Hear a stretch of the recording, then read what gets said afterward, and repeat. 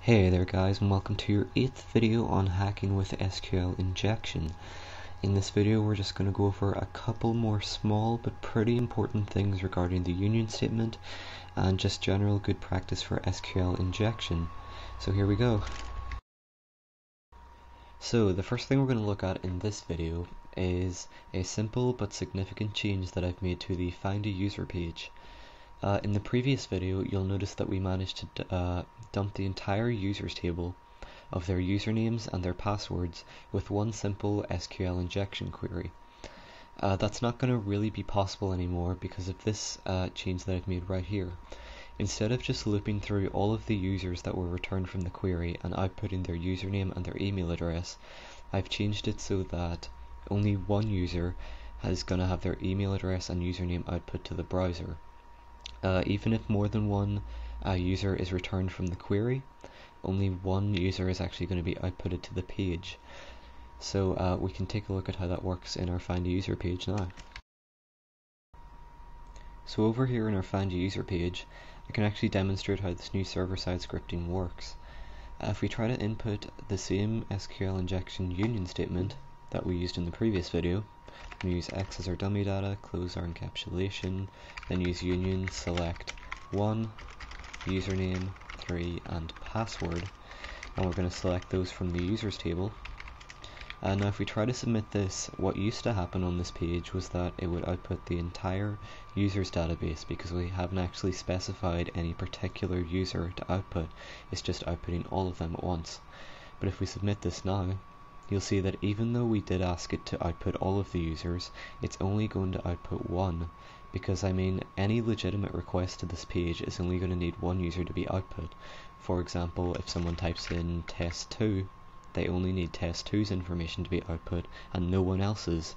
So obviously the server-side script should be intelligent enough to realize this, and generally in any good production web server it will be, and these kind of SQL union attacks can be made a little more difficult by this. One of the main issues that can arise from a page being designed in this way is that if the dummy data that you actually enter before your union statement is a user in the database or is a valid result in the database, that's all that's going to be output. All the union statement is really doing is selecting more data from the database and adding that on to the end of the data that's already been selected. So if we try to put in test1, if we try to put in test3 as our dummy data and then use a union to also select the username, we're going to select 1, again username, 3, and password from users. What we would expect to happen here is that we're going to get test1's username and password output again because we've unioned this on to the end of the query. But if we submit this, you'll see that all we've gotten out is username test3 and email address test3@gmail.com. That's because the dummy data that was entered, test3, was actually valid, so whenever we added test1's username and password to the end of the SQL query, that wasn't output, because again, only one user should be output at a time, and in this case, the first one that was selected from the database was test3. So generally, when you're using SQL injection, you're going to want to make sure that the dummy data you're entering isn't something that could actually be a valid result in the table. In this case, you could just, enter some gibberish and then do union select 1 username 3 password from users, and that'll give you test1 and this email or this password output, which is this is done because obviously the gibberish that we entered as our dummy data wasn't actually a result in the table, so the first real result we got back was from our union statement.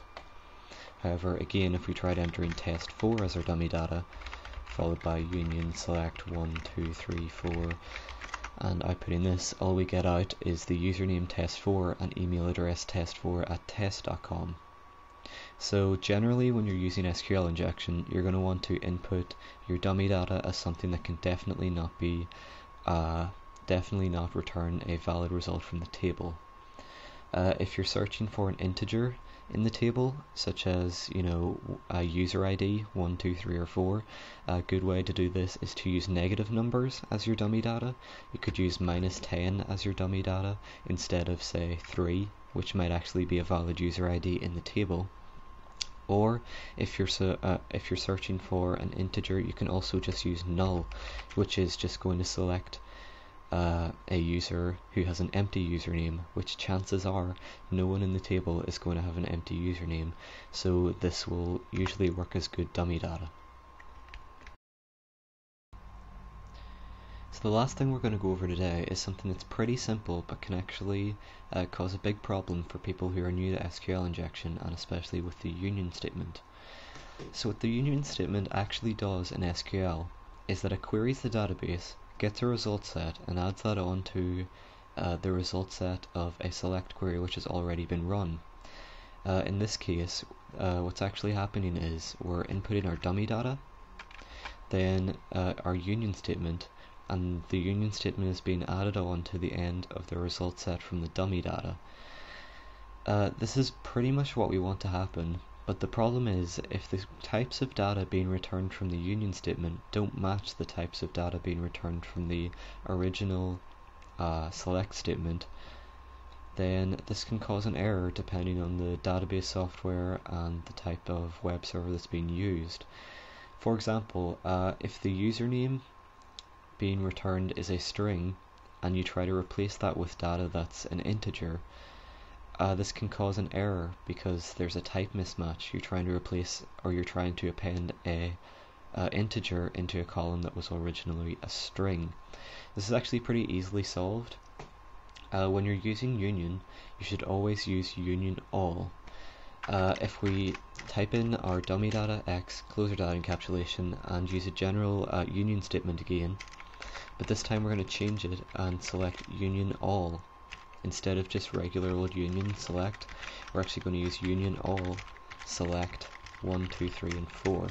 What union all does is that it selects and appends the results of this select query onto the results of the original query without worrying about the types of data. You can throw an integer into a string column, or you can throw a string into an integer column, dates, whatever, and it won't give you any type mismatch errors, which is always useful when you're trying to do SQL injection.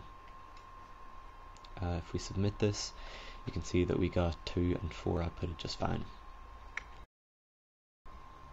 So that's all we're going to go over today, guys.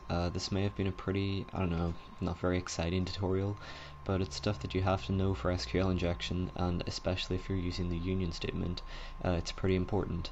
Again, just to recap, if you're using dummy data, make sure that your dummy data isn't going to select a valid result from the database. And the second thing we went over is that if you're going to use union, you're generally going to want to use union all instead of just union select, because union all doesn't worry about types like strings and integers, that kind of stuff. It'll just select whatever you want it to select without any issues. So thanks for watching, and I'll see you in the next tutorial, guys.